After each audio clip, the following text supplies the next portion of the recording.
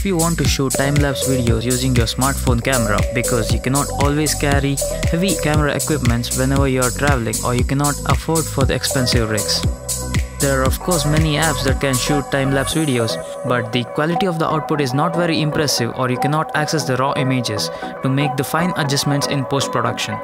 So in this video, let's find out how to shoot time lapses using smartphone and how to make a time lapse remote for your smartphone camera.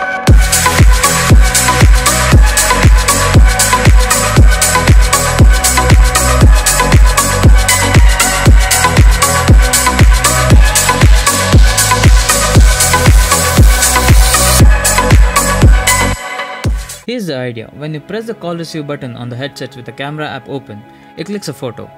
We will have to somehow automate this feature.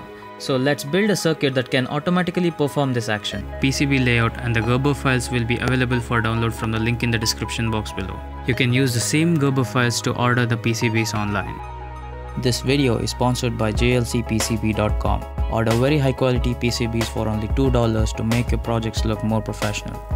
Even get free shipping on your first order only at jlcpcb.com. Select and drag the zip file containing the PCB design Gerber files into the web page to upload your project Gerber files. You can then use the Gerber viewer in the website to preview your PCB design and confirm that everything is alright.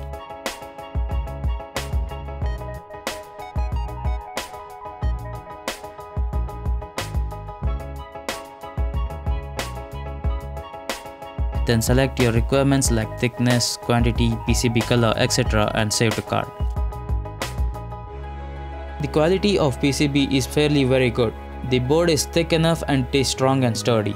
The pads and wires are tinned and the silk screen is clearly printed, which helps while soldering the components onto the PCB.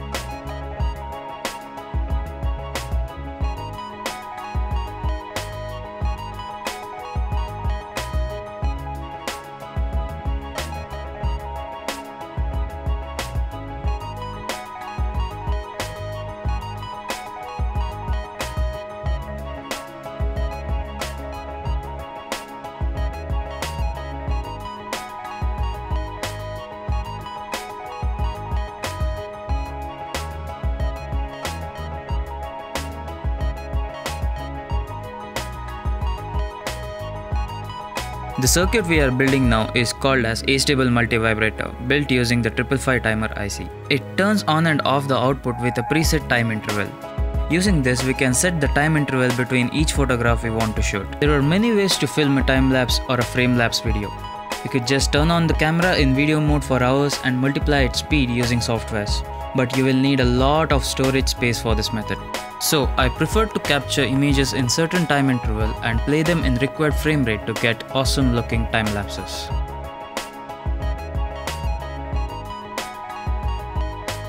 Now take an old pair of headsets and cut off the speakers. We only need the 3.5mm jack.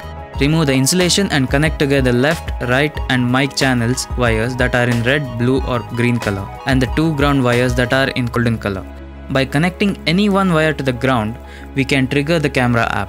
We are using a relay for this purpose.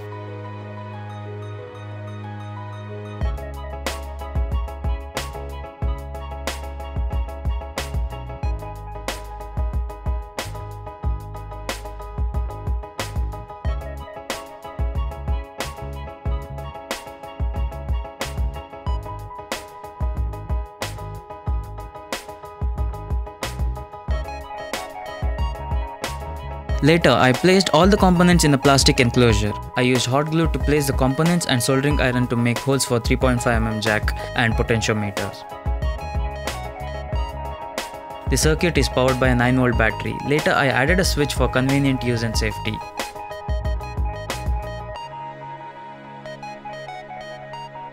We have finished building the circuit. Now let's move out and test it out.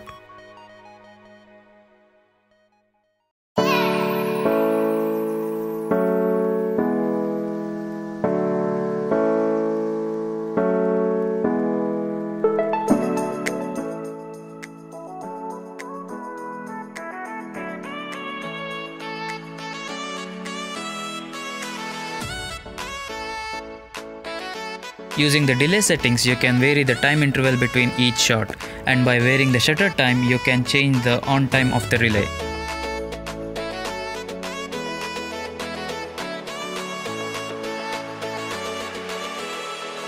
Once you are done shooting the images, import them in sequence to the Adobe Lightroom software. Select a photo you want to edit and apply all the edits that you want to make.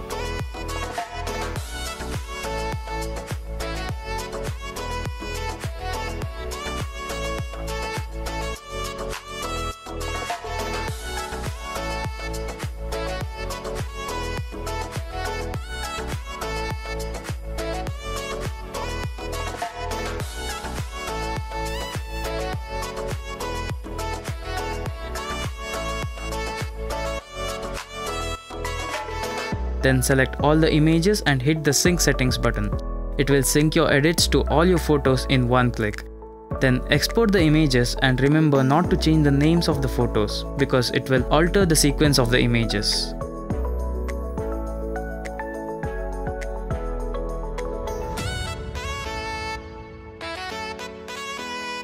I will be using a software called Moavi for creating time-lapse edits.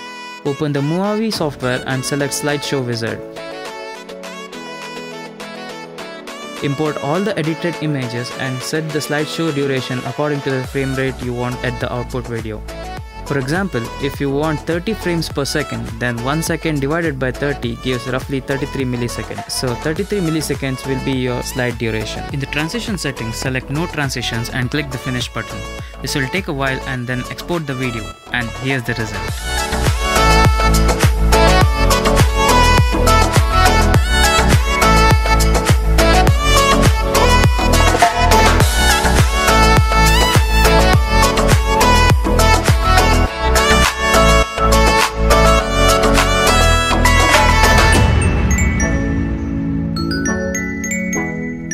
Thank you very much for watching this video. If you find this video useful, please hit that like button and please subscribe to my channel. See you in the next video with more awesome stuff.